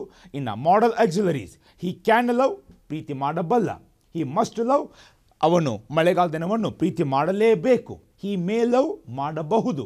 ಓಕೆ, ಸೊ ಈ ರೀತಿ ಸ್ನೇಹಿತರೆ can, could, May, mite, should ಇವಕ್ಕೂ ಸಹಿತ ಪ್ರಾಕ್ಟೀಸ್ ಮಾಡಿ 12 + 3 ಅಥವಾ 6 ಈ ರೀತಿ ಎಲ್ಲ ಥರದ ವಾಕ್ಯಗಳನ್ನ ಮಾಡಿ ಪ್ರಾಕ್ಟೀಸ್ ಮಾಡಿ. ಈಗ ಎರಡನೆಯ ಆ ಪ್ರಶ್ನೆ ಪತ್ರಿಕೆಯ ಎರಡನೆಯ ವಾಕ್ಯ ಸರಳವಾದದ್ದು. Rains R awaited all year long. Basic step. Rains R awaited all year long. Rains ಮಳೆಗಳು, ವಿಭಿನ್ನ ಥರದ ಮಳೆಗಳಿರ್ತಿರೋದ್ರಿಂದ ಅವರು ರೇನ್ಸ್ ಅಂತ ಹೇಳಿದ್ದಾರೆ. ಓಕೆ, ಇನ್ನು ಆರ್ ಅವೇಟೆಡ್ ಇದು helping verb plus V3. Await ಇದರ V2 also awaited, V3 also awaited, V1 V2 V3 with meaning ಅವಶ್ಯವಾಗಿ list ಮಾಡಿ ಇಟ್ಕೊಳ್ಳಿ. ಯಾಕಂದರೆ ಕ್ರಿಯಾಪದಗಳು ಒಂದೇ ಥರ ಇರೋದಿಲ್ಲ. Await awaited awaited V2 V3 same ಇದೆ. ಆದರೆ ಕಮ್ ಕೇಮ್ ಕಮ್ ನೋಡಿ, ಕಮ್ ಕೇಮ್ ಕಮ್ ಇದರಲ್ಲಿ V1 V3 ಸೇಮ್ ಇದೆ. ಇನ್ನೊಂದು ಬೀಟ್ ಬೀಟ್ ಬೀಟನ್ ಇಲ್ಲಿ V1 V2 ಸೇಮ್ ಇದೆ. ಬಿಗಿನ್ ಬಿಗ್ಯಾನ್ ಬಿಗನ್ ಅಲ್ಲಿ 3 ಬೇರೆ ಬೇರೆ ಇದೆ. ಪುಟ್ ಪುಟ್ ಪುಟ್ ಅಲ್ಲಿ 3 ಸೇಮ್ ಇದೆ. ಈ ರೀತಿ ಕ್ರಿಯಾಪದಗಳ ನಡತೆ ಕ್ರಿಯಾಪದದಿಂದ ಕ್ರಿಯಾಪದಕ್ಕೆ ವಿಭಿನ್ನವಾಗಿರೋದ್ರಿಂದ ಅಗೇನ್ ಪ್ರತಿನಿತ್ಯ 10, 20, 30 ಬೇರೆ ಬೇರೆ ಕ್ರಿಯಾಪದಗಳನ್ನು ನಾವು ಅರ್ಥಸಹಿತ V1 V2 V3 ಬರೆದಿಟ್ಕೋಬೇಕು. ಓಕೆ, ಆವಾಗ ಇಂತಹ ನಿಯಮಗಳು ಈಸಿಯಾಗಿ ಅರ್ಥ ಆಗ್ತವೆ. Rains R awaited all year long. Okay, rains ಮಳೆಗಳು. ಇನ್ನು ಆರ್ ಅವೇಟೆಡ್ ಯಾವುದಂತ ಹೇಳಿದೆ, ಹೆಲ್ಪಿಂಗ್ ವರ್ಬ್ ಪ್ಲಸ್ V3 ಇದ್ದಾಗ ಪರೋಕ್ಷ ಕ್ರಿಯೆ is equal to B plus do ರೂಪ. ಓಕೆ, ನಾನು ಕಾಯುತ್ತೇನೆ, ಐ ಅವೇಟ್ ಅಥವಾ ಐ ವೇಟ್. ನೀನು ಕಾಯುತ್ತಿ, ಅವನು ಕಾಯುತ್ತಾನೆ, ಅವಳು ಕಾಯುತ್ತಾಳೆ, ಅವರು ಕಾಯುತ್ತಾರೆ. ಇವೆಲ್ಲ ಪ್ರತ್ಯಕ್ಷ. ಆದರೆ ಇನ್ನೊಬ್ಬರಿಂದ ಕಾಯಲ್ಪಡುತ್ತವೆ ಪರೋಕ್ಷ, ಆವಾಗ helping verb plus V3. Okay, ಇನ್ನು ತವೆ ಇರೋದ್ರಿಂದ ಓಕೆ ಆರ್ ಇರೋದ್ರಿಂದ ತವೆ ಅಂತ ಹೇಳಿದ್ವಿ. ಆರ್ ಇರೋದ್ರಿಂದ ಯಾವ tens? Present tense. Helping verb first helping verb will indicate you the tense. So helping verb plus V3 present tense ಇರೋದ್ರಿಂದ ಕೊನೆಗೆ ಏನು ಬರಬೇಕು? Present tense. ಇಲ್ಲಿ ಅವೇಟ್ ಅಂದರೆ ಏನು? ಕಾಯಲ್ಪಡು. ಓಕೆ, ಸೊ ಮಳೆಗಳು ಭಾಳ ಸಿಂಪಲ್ ಇದೆ. ಕಾಯಲ್ಪಡುತ್ತವೆ ಆಲ್ ಇಯರ್ ಲಾಂಗ್, ವರ್ಷದುದ್ದಕ್ಕೂ ಅಥವಾ ವರ್ಷವಿಡೀ. ಓಕೆ, ಸೊ ಇದನ್ನು 1 2 3 ಸ್ಟೆಪ್ ಮಾಡೋ ಅವಶ್ಯಕತೆ ಇಲ್ಲ, ಭಾಳ ಸರಳವಾಗಿ ಮಾಡ್ಬೋದು. ಒಂದೇ ಒಂದು ನೀವು ಅರ್ಥ ಏನು ಮಾಡ್ಕೋಬೇಕಂತಂದರೆ, ಸೊ ಇಲ್ಲಿ ಪರೋಕ್ಷ ಕ್ರಿಯೆಯನ್ನು ಕೊಟ್ಟಿದ್ದಾರೆ. ನೀವು ಬೇಕಂದರೆ ಪ್ರತ್ಯಕ್ಷ ಬರೀಬೋದು, ನೋ ಪ್ರಾಬ್ಲಮ್. ಡೈರೆಕ್ಟ್ ಅಂದರೆ ನಾವು ಮಳೆಗಳನ್ನು ವರ್ಷದುದ್ದಕ್ಕೂ ಕಾಯುತ್ತೇವೆ. ಓಕೆ, ಸೇಮ್ ಅರ್ಥ ಕೊಡುವಂಥದ್ದು.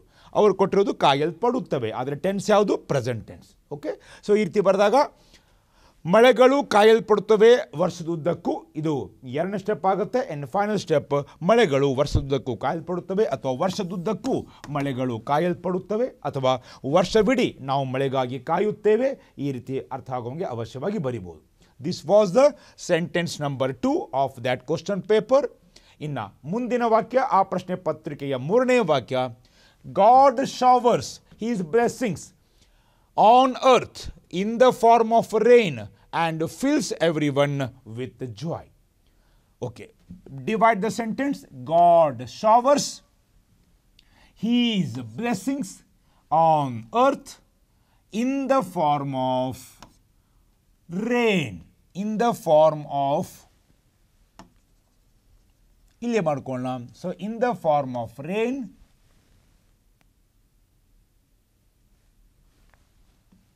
and fills everyone with joy. ಈ ರೀತಿ ಡಿವೈಡ್ ಮಾಡ್ಕೊಳ್ಳೋಣ.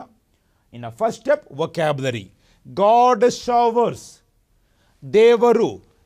S E S I E S ಇದ್ದಾಗ ಹೀ ಇದೆ, ಹೀ ಮುಂದೆ ವರ್ಬ್ ಬಂದಿದೆ, ವರ್ಬ್ ಮುಂದೆ S E S I S ಇದ್ದಾಗ ಸಿಂಪಲ್ ಪ್ರೆಸೆಂಟ್ ಟೆನ್ಸ್ ತಕಾರದಿಂದ ಕೊನೆಗೊಳ್ಳುತ್ತೆ. ದೇವರು ಸುರಿಸುತ್ತಾನೆ. ವೊಕ್ಯಾಬ್ಯುಲರಿ ಕಲಿತಾ ಇದ್ದೀವಿ. ಹೀಸ್ ಅವನ, ಬ್ಲೆಸ್ಸಿಂಗ್ಸ್ ಆಶೀರ್ವಾದಗಳು, ಅನುಗ್ರಹಗಳು, ಹರಸುವಿಕೆಗಳು. ಆನ್ ಅರ್ತ್ ಭೂಮಿಯ ಮೇಲೆ. ನೋಡಿ, ಅರ್ಥ ಆಗೇ ಆಗುತ್ತೆ. ನಾವು ವರ್ಡ್ ಟು ವರ್ಡ್ ಟ್ರಾನ್ಸ್ಲೇಷನ್ ಮಾಡ್ತಾ ಇಲ್ಲ, ಮಾಡೋಕ್ಕೆ ಸಾಧ್ಯನೂ ಇಲ್ಲ. ಆದರೆ ವರ್ಡ್ ಟು ವರ್ಡ್ ವೊಕ್ಯಾಬ್ಯುಲರಿ ಕಲಿತಾ ಇದ್ದೀವಿ. ವಾಕ್ಯ ತಂತಾನೇ ಅರ್ಥ ಬಂದೇ ಬರುತ್ತೆ, ಯಾಕಂದರೆ ಗ್ರಾಮರ್ ಗೊತ್ತಿದೆ, ವೊಕ್ಯಾಬ್ಯುಲರಿ ಕಲಿತಾ ಇದ್ದೀವಿ. Okay, in the form of rain, ಇದೆಲ್ಲ ಸೇರಿ ಮಳೆಯ ರೂಪದಲ್ಲಿ. ಫಾರ್ಮ್ ಅಂದರೆ ರೂಪ, ಮಳೆಯ ರೂಪದಲ್ಲಿ. ಆಫ್ ಇದ್ದಾಗ ನರದಯಳ, ಮಳೆಯ ರೂಪದಲ್ಲಿ. ಆ್ಯಂಡ್ ಮತ್ತು ಫಿಲ್ಸ್, ಮತ್ತೆ ಎಸ್ ಬಂದಿದೆ. S E S I S god, ಹಿ ಮುಂದೆ ಎಸ್ ಇ ಎಸ್ ಐಸ್ ಇದ್ದಾಗ ಓಕೆ ಏನು simple present tense. Simple present tense ನಿಯಮ I you they we, verb does not change. He she it ಇದ್ದಾಗ verb ಮುಂದೆ S, ಒಮ್ಮೊಮ್ಮೆ E S, ಒಮ್ಮೊಮ್ಮೆ I S. Goddess ಅಂತ ಬಂದರೂ ಸಹಿತ ಎಸ್ ಎ ಬರುತ್ತೆ. ಓಕೆ, ಸೊ ಅಲ್ಲಿ ಶಿ ಬರುತ್ತೆ. ಈ ರೀತಿ ಹಿ ಶಿ ಇಟ್ಟಿದ್ದಾಗ ವರ್ಬ್ ಮುಂದೆ ಎಸ್ ಇ ಎಸ್ ಅಥವಾ ಐ ಎಸ್. ಫೀಲ್ಸ್ ಅಂದರೆ ತುಂಬುತ್ತಾನೆ, every one ಪ್ರತಿಯೊಬ್ಬನನ್ನು. With Joy, with ಅಂದರೆ ಒಟ್ಟಿಗೆ, ಸಂಗಡ, ಜೊತೆಗೆ. ಓಕೆ, ಅರ್ಥ ಕೊಡುತ್ತೆ ಜಾಯ್, ಸಂತೋಷ. ನೋಡಿ ಎಷ್ಟು ಅರ್ಥ ಇದ್ದೇವೆ. ಒಂದು ಆನಂದ, ಸಂತೋಷ ಅಂತ ಹೇಳ್ಬೋದು. ಓಕೆ, ಇನ್ನು ಅದೇ ಕ್ರಮಾಂಕದಲ್ಲಿ ಟ್ರಾನ್ಸ್ಲೇಟ್ ಮಾಡಿ ಅರ್ಥ ಮಾಡ್ಕೊಳ್ಳೋಣ ಸ್ನೇಹಿತರೆ. ದೇವರು ಸುರಿಸುತ್ತಾನೆ ಅವನ ಆಶೀರ್ವಾದಗಳನ್ನು ಭೂಮಿಯ ಮೇಲೆ ಮಳೆಯ ರೂಪದಲ್ಲಿ ಮತ್ತು ತುಂಬಿಸುತ್ತಾನೆ ಪ್ರತಿಯೊಬ್ಬನನ್ನು ಸಂತೋಷದೊಂದಿಗೆ ಅಥವಾ ಸುಖದೊಂದಿಗೆ, ಆನಂದದೊಂದಿಗೆ. ಓಕೆ, ಈಗ ಒಂದು 60-70% ಟ್ರಾನ್ಸ್ಲೇಷನ್ ಅರ್ಥ ಆಗಿದೆ ಅಂದ್ಕೊಂಡಿದ್ದೀನಿ. ಈಗ ಯಾವ ಭಾಷೆಯಲ್ಲಿ ಮಾಡಬೇಕು? ನಮ್ಮ ಮಾತೃಭಾಷೆ ಕಸ್ತೂರಿ ಕನ್ನಡದಲ್ಲಿ. ಓಕೆ, ಸೊ ಮಾತೃಭಾಷೆ ಡೆಫಿನೆಟ್ಲಿ ಬಂದೇ ಬರುತ್ತೆ. ಸ್ವಲ್ಪ ಪ್ರಾಕ್ಟೀಸ್ ಮಾಡಬೇಕು. ಒಮ್ಮೆಲೆ ಉತ್ತರ ಬರಲಿಕ್ಕಿಲ್ಲ, ಆದರೆ ಅವಶ್ಯವಾಗಿ ಬರುತ್ತೆ. ಏನಂತ ಹೇಳ್ಬೋದು ಸ್ನೇಹಿತರೆ? ದೇವರು ತನ್ನ ಆಶೀರ್ವಾದಗಳನ್ನು ಭೂಮಿಯ ಮೇಲೆ ಮಳೆಯ ರೂಪದಲ್ಲಿ ಸುರಿಸುತ್ತಾನೆ ಮತ್ತು ಪ್ರತಿಯೊಬ್ಬನನ್ನು ಸಂತೋಷದಿಂದ ಅಥವಾ ಸಂತಸದಿಂದ ತುಂಬಿಸುತ್ತಾನೆ. ತಾನೇನೇ ಬರಬೇಕು. ಯಾಕೆ? Simple present tense. I repeat, ದೇವರು ತನ್ನ ಆಶೀರ್ವಾದಗಳನ್ನು ಭೂಮಿಯ ಮೇಲೆ ಮಳೆಯ ರೂಪದಲ್ಲಿ ಸುರಿಸುತ್ತಾನೆ ಮತ್ತು ಪ್ರತಿಯೊಬ್ಬನನ್ನು ಸಂತೋಷದೊಂದಿಗೆ ತುಂಬಿಸುತ್ತಾನೆ. ಸೊ ಈ ರೀತಿ ಮಾಡಿದಾಗ this is the final translation. ದೇವರು ಅವನ ಆಶೀರ್ವಾದಗಳನ್ನು ಭೂಮಿಯ ಮೇಲೆ ಮಳೆಯ ರೂಪದಲ್ಲಿ ಸುರಿಸುತ್ತಾನೆ, ತಾನೇ ಬಂದಿರಿಂದ ಸಿಂಪಲ್ ಪ್ರೆಸೆಂಟ್ ಮತ್ತು ಪ್ರತಿಯೊಬ್ಬರನ್ನು ಸಂತೋಷದಿಂದ ತುಂಬಿಸುತ್ತಾನೆ.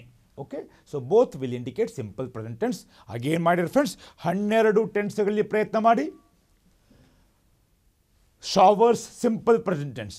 Is showering, ಸುರಿಸುತ್ತಿದ್ದಾನೆ. Has showered, ಸುರಿಸಿದ್ದಾನೆ.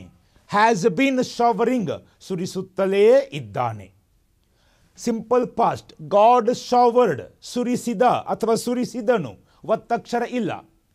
God was showering, ಸುರಿಸುತ್ತಿದ್ದ ಅಥವಾ ತಿದ್ದನು. God had showered, ಸುರಿಸಿದ್ದನು. God had been showering, ಸುರಿಸುತ್ತಾ ಇದ್ದ. ಓಕೆ, ಇನ್ನು ಫ್ಯೂಚರ್ ಟೆನ್ಸಲ್ಲಿ ಕನ್ನಡ ಕ್ರಿಯಾಪದಗಳಲ್ಲಿ ವಕಾರ ಬರುತ್ತೆ. ಇಂಗ್ಲೀಷ್ ವಾಕ್ಯಗಳಲ್ಲಿ ವರ್ಬ ಹಿಂದೆ ವಿ ಒನ್ ಹಿಂದೆ ವಿಲ್ ಅಥವಾ ಶಾಲ್ ಬರುತ್ತೆ.